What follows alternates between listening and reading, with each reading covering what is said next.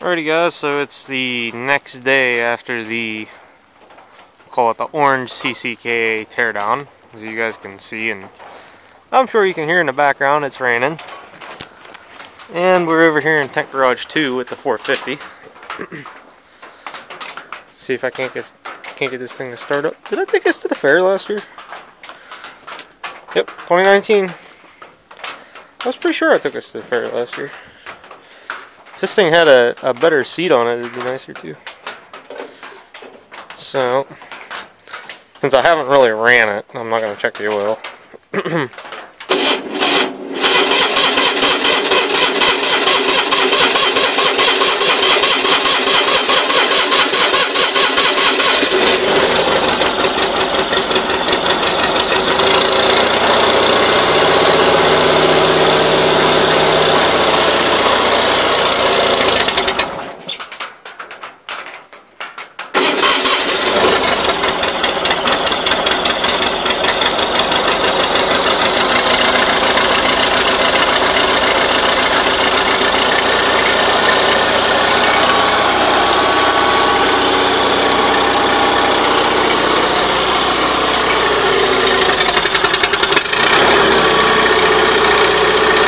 Gotta get the old fuel flowing through it again.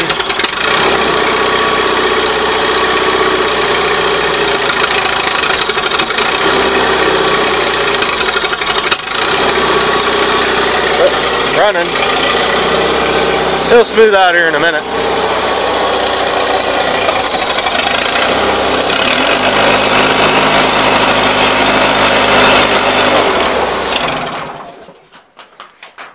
Raggy. Might be out of gas, I don't know. For all I know, the tank's empty. The other thing is, this thing used to really idle really good when it used to run decent. I don't know if you guys can tell now, but basically it runs on this cylinder. That one over there has so low compression, I wonder if that's what squeals on it. It just sounds like a bearing getting ready to tighten up, but I mean, it's done that for 3-4 years. So, yeah.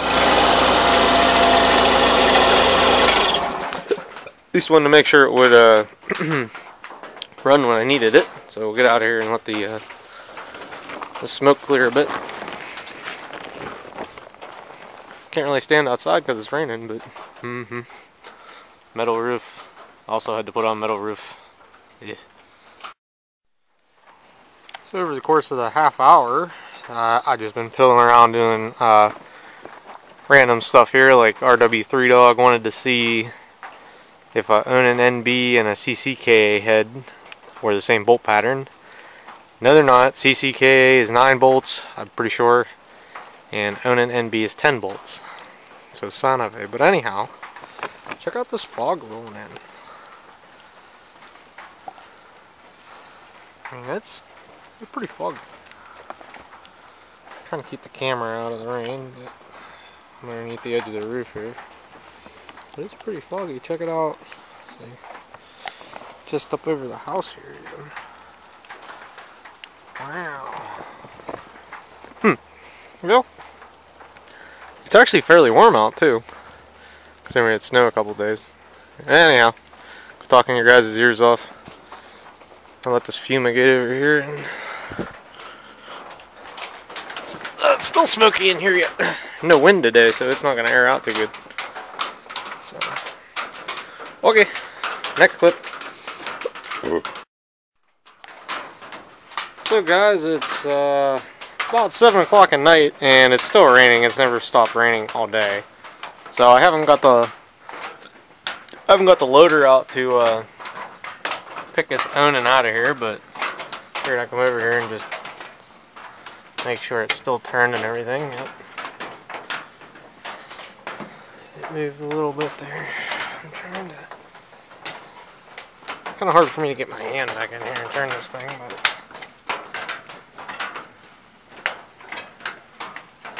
it's turning over. I kept this motor, like I said, because it'd be a good one to put on a This would bolt right on any of my 800 or 8000 series or This could go on the 8199, but I have a B series motor down there that could go on there. So, nice thing is I kind of have some options anymore. If I blow something up, I can put something on them. So, alright, so it's probably going to be tomorrow before I could get the loader out or anything, but figured I'd at least keep a daily update going on this thing as I'm working on it. Kind of over here staring at my 400 parts and stuff. This tractor here isn't too bad. There's some slop in the steering, but from what I remember, the pitman arm is loose on the steering box. We'll work on them kind of nitpicky little things while it's in there. So, okay guys, till I get this motor down, I'll catch you later. Oh, I really don't want to take apart a good motor, but I don't have any options. I'm kind of out of options unless I spend some serious money rebuilding one of these two blocks. So maybe I'll take this the whole way apart and I find the same thing I found before, but I'm gonna end up taking this motor apart. I'm almost 100% sure. And then nice thing is I don't have to take this one the whole way apart.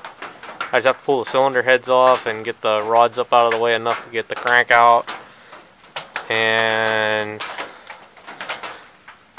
basically flip the motor in the press and press the crank out like I did the other one. So, okay, 2 minutes and 30 seconds of video that doesn't need to be shot. So later.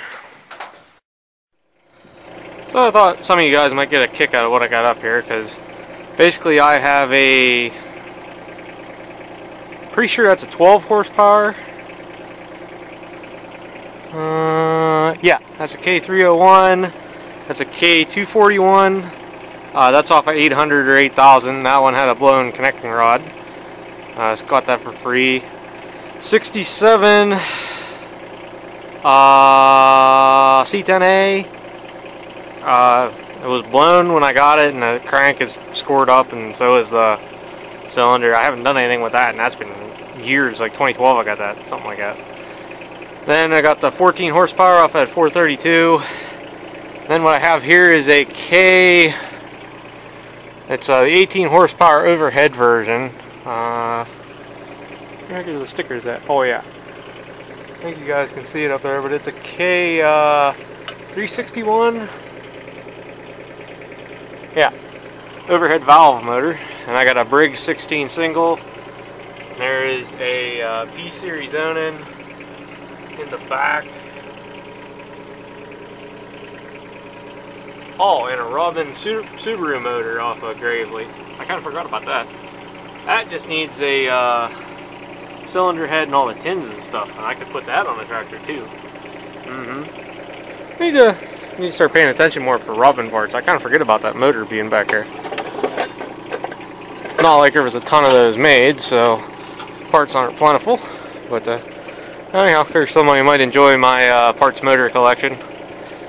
Now, all these motors, obviously those two ran until they blew. The Onan in the back there, the P series, it has a broken connecting rod. This runs and smokes. This actually runs really nice. I've heard it run before. Come off Alice Chalmers garden tractor. The motor in the back also ran, but only ran on one cylinder because the valve guide pulled out of the head and held the valve open. And this Briggs also runs really nice. Same with this Onan twin I have down here, but maybe one day I'll build the what is it, 8162T is a manual. It would have been manual lift. The hood's laying up here. Yeah, you guys can see that. But all kinds of parts. Keep a lot of my spare stuff over here. Parts you think you never use and will use. But I got the CCKA out for the 450, and the 450's out of here. So I'm gonna drop them two things in the project bay and probably call it an afternoon. Not working too hard. So, later, guys. Hopefully last time this thing has a squeal. So, shut her off, pull the other motor in behind it, and see what we can do here. So guys, out here with the 450 today, and I'm still trying to figure out what I what I want to do here. What I think I'm going to do is I'll put this up on YouTube shortly after the first video and CCK tear apart, and just see what you guys want to see. Do you guys want to see motor 2 here tore apart and the crank out of this put in a known good motor? Or, you guys are looking in the light, I'm sorry. Or do you guys want to see motor 1 run and see if it smokes or not? I mean, I'm kind of curious. I personally think it's going to smoke, so I'm thinking what I'm going to do, and obviously I brought the motor over here for a reason, not just for my health. Actually, my back hurt pretty good that day after doing this, even though I used the front end loader to move it. But motor ran good, no noise, no noticeable smoke anyhow. So pretty much swapped the red tins with the yellow tins, and I could even put the yellow oil pan on it. I wouldn't have to paint as much. I still have to paint the block and stuff, but in reality, all I really have to do to this motor, I say all, I mean really it's about you're doing about 3/4, maybe most of the work you'd be doing to rebuild it, but you just have to pull the cylinder heads off, the tins and the flywheel, the front bearing enclosure, and the timing gear cover in the back. And then I do the same thing and press the cranks out, and obviously I'd have to do it to both of these motors. And then just put the crank back in and drop the timing gears back on, or line the timing gears up and put them back on, however you want to look at it. And yeah, then we'd be rolling. So you guys, I think that's the direction I'm going to go. I was going to ask you guys what I'm going to do, but pretty much regardless, the motor needs to come off of the 450 either way. Either motor needs a crank, so I could tear that apart without too much fuss, and then I can take it apart with the crank out, and I can look at everything real good.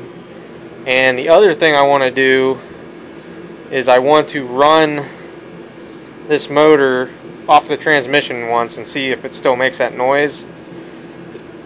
You know, just making sure it's not the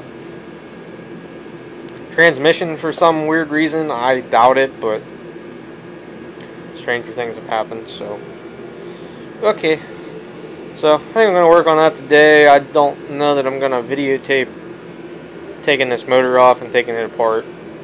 I put a grand total of maybe 3 hours on it since I had it apart in 2018.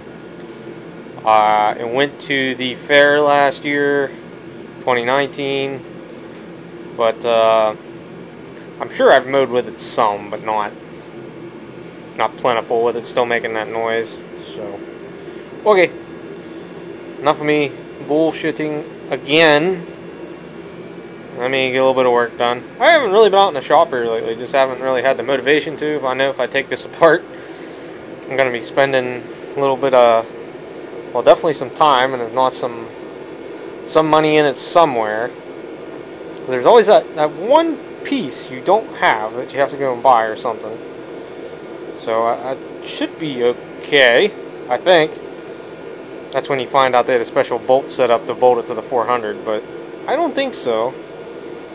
Swap the crank and the adapter plates to the other block and it should be good. So okay, let me quit jabber John, unhook the fuel line and stuff, and let me get moving.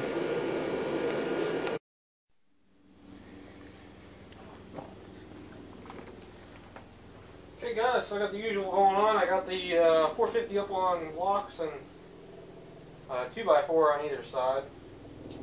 The motor is basically ready to come off. I got one bolt holding it right now. I'm going to get the camera out. Show pulling it off. Basically, I'm just going to take and sit it down on this bucket I got right here. if you guys can hear the helicopters flying over. I'm assuming probably so.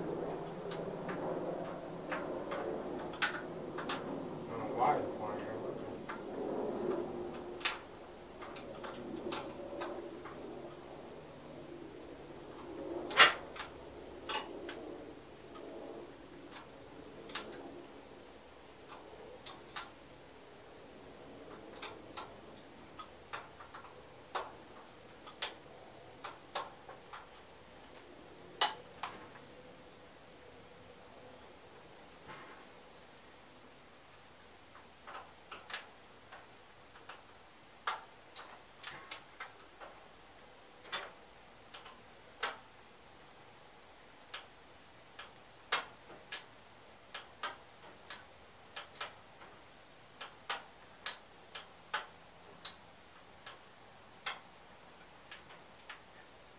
I left the easiest to get to bolt, but still a pain. There we go. See if I can't drop this motor. I know these are put together, they're really heavy. Taken apart, they don't seem as bad. So the only thing I'm worried about would be something like the choker throttle cable. It's trying to whip at me, but there we go. We'll hold it up by the exhaust pipes, I guess.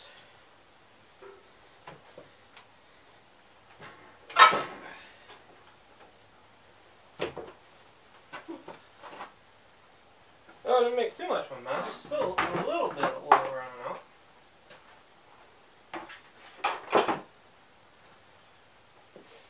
Just a little bit though, not too bad. And this transmission was full on oil. It would have been nice to go up 2 2x4s. So what do we got going on in here? Everything looks really good.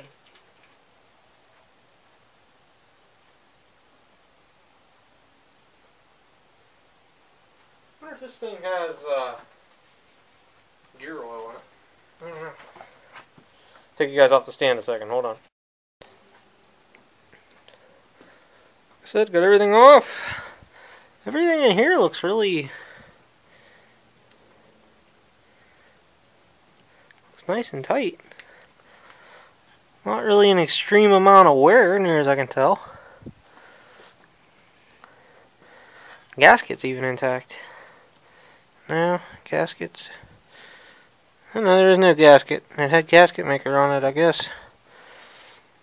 So I'll have to apply some of that when I put it back together. So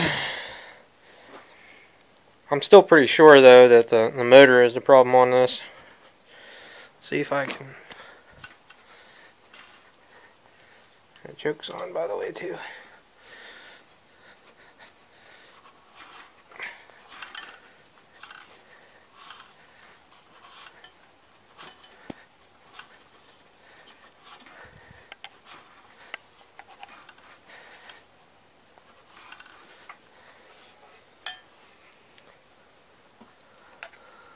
One side, you can definitely hear air coming out the breather tube, so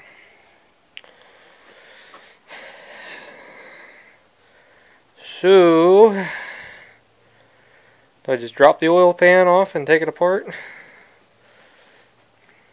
I can't remember. How does the oil pan work on one of these? You guys got to remember, I took the oil pan off of this motor 2 years ago. I don't think the oil pan's threaded. I'm pretty sure the block is. Yeah. 3 holes so the bolts go up through the bottom. So get the shrouds off, get the oil pan off, get the flywheel off, starter off. Starter will come off with the oil pan. And then I can get working on this thing.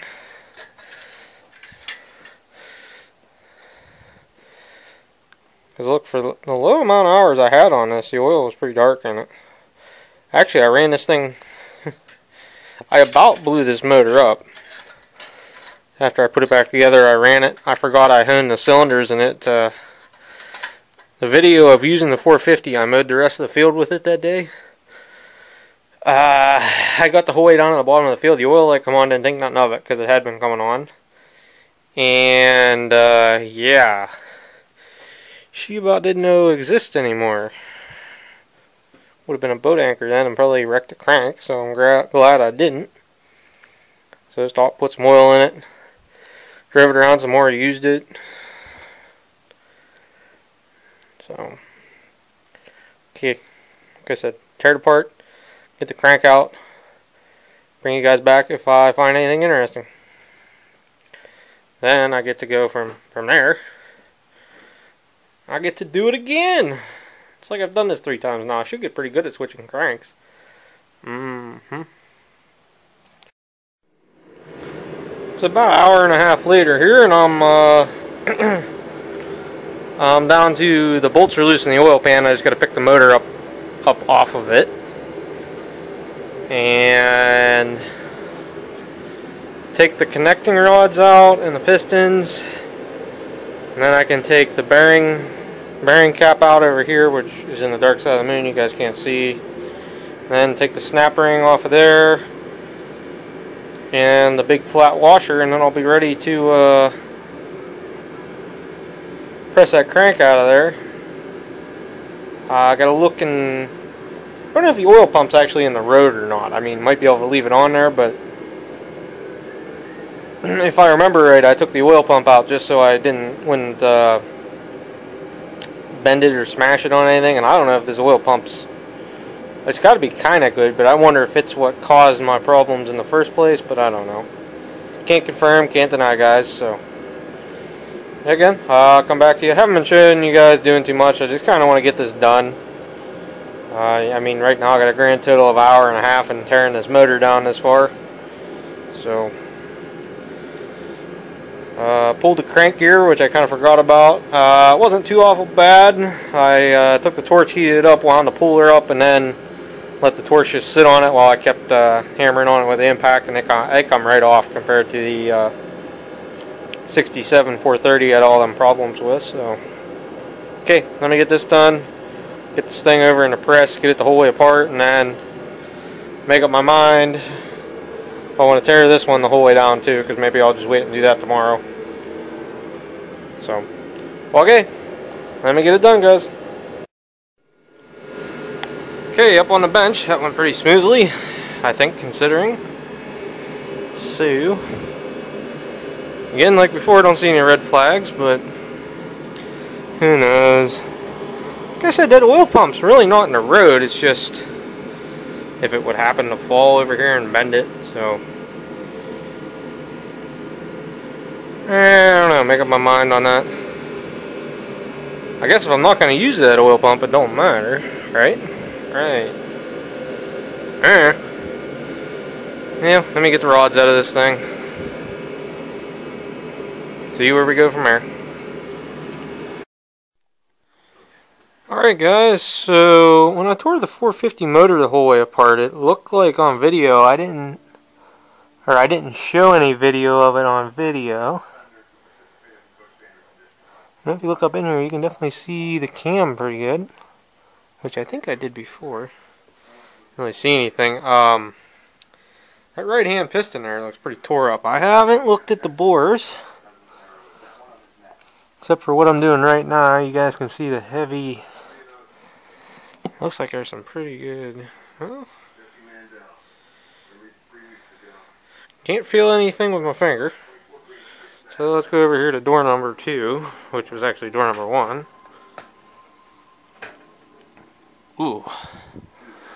Baby, is that one tore up looking. I think you guys can see down in there or something.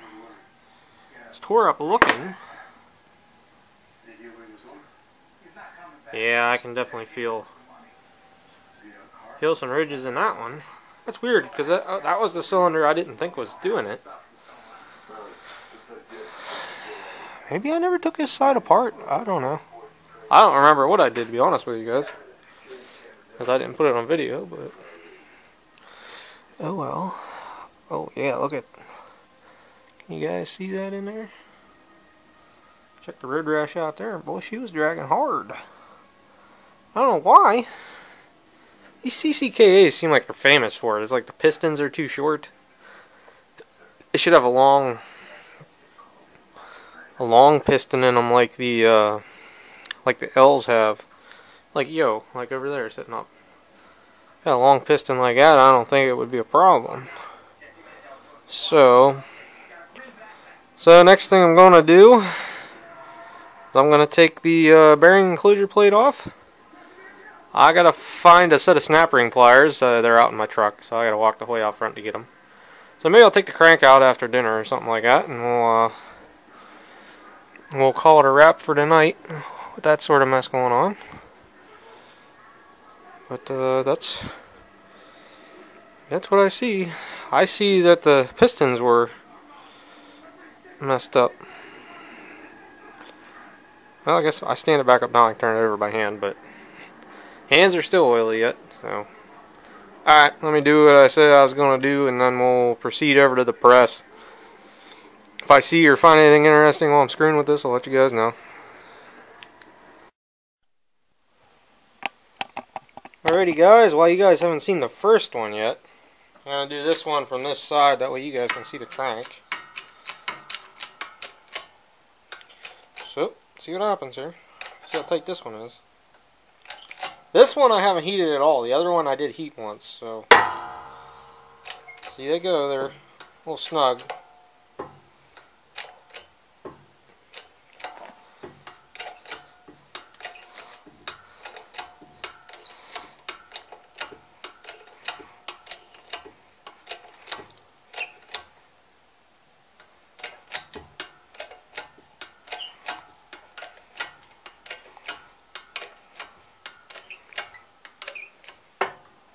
There we go, just fell up.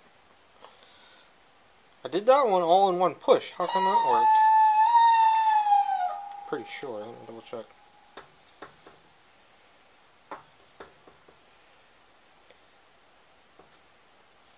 It is loose. There we go. Got it, coach. Oh, guess you can't see it there, darn it. Got it, coach. So, same routine as last time. I'm going to back you guys up a little bit. Just a little bit. A little bit of room to work. So, this crank especially I don't want to drop, because I need this crank. The other crank didn't need so much. So, I don't know if I can get it to go back up in the bearing journal. Let's see what we can do here.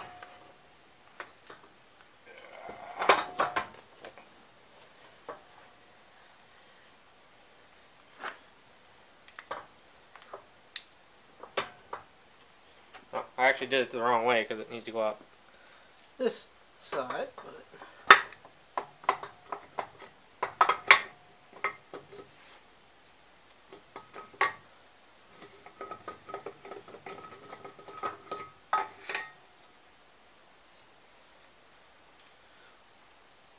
Got it. Crank looks good. And it looked pretty good in the block. Crank looks good. The gear come off alright.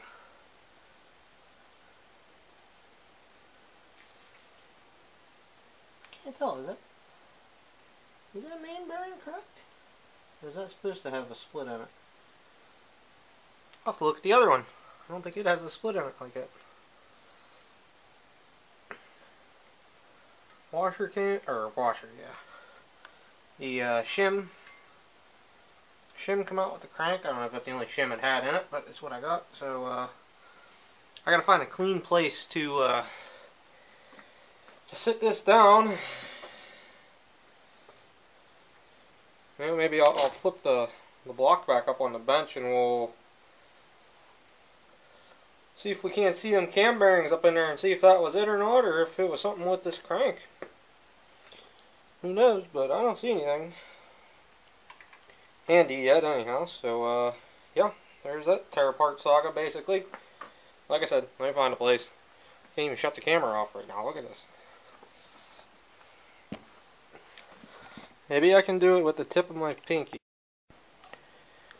So guys, here's the difference between a 450 crank and a 816 or a 817 crank. And the main difference is out here on the transmission end. This is what they consider a step gear. Whoops. About dropped the camera. My hands are still oily, but anyhow, the step down, this goes in the bushing in the high-low planetary. This is where the gear rides. This is where the oil seal rides. It's actually a little bit worn on this one, which of course on the crank you want to use. I'm going to take some sandpaper and clean that up best I can. It's a little bit worn. Anyhow, and this is the main journal bearing surfaces back here, and then obviously connecting rods. Main bearing. And this one has the gear washer and snap ring here, and then oil seal and timing cover, and then obviously the flywheel sits out here, and that's the same between both of them. So there you go, guys. There's tearing apart some motors. You guys can see why the 450 actually has a longer area here. Kind of strange. I'm standing here and I'm seeing some subtle differences between these. To me, well, maybe I'm just crazy, because it looked like to me that these were bigger over here. They're definitely shaped different. Is it because I got it flipped? No, they should be flipped so they're sitting the same. Yeah. Well, see, that one's got a big hole bored out of it though, where this one does not. So see how much they've had to balance that? What are you guys looking at? There you go. See how big of a hole they had to make to balance that? So that's a difference there. But only one way to find out. Put it together and see what happens. I don't know. Like I said, I haven't made up my mind which motor I'm going to do yet. I'm thinking I'm going to go through all this work. I might as well go for number 3 and tear this one apart and see what's going on in there. I don't really want to, but there's no other way to get the... I don't think you can get the crank out without taking the pistons out the whole way. I don't think. Just not the way the CCKAs are set up. You can't do that because the rods actually float on the inside. So if you're pressing on them, you'd happen to catch them and then break them, and blah. It's not worth the risk. So okay, how long have I been being unprofessional, recording the camera string and stuff? Okie dokie. See what's... Look inside this block a little bit more. The other thing I wanted to look at was... Oh yeah, this is a 2-piece bearing. No, it's not. It's actually not, guys. Well, you can't see it in this one because of the oil. I think you guys can see it there. See it going across there? Go over here to this one. Near as I can tell. Well... Oh no, it is. It's just a lot harder to see. I can see it. I don't know if you guys can. Yeah, you guys can see the split there in the middle, so... It's about the same. I about dropped the camera again, so... Alrighty, that's gonna be it for now. I'm gonna go in for dinner. Later, guys. A little bit dark without that light here, ain't it?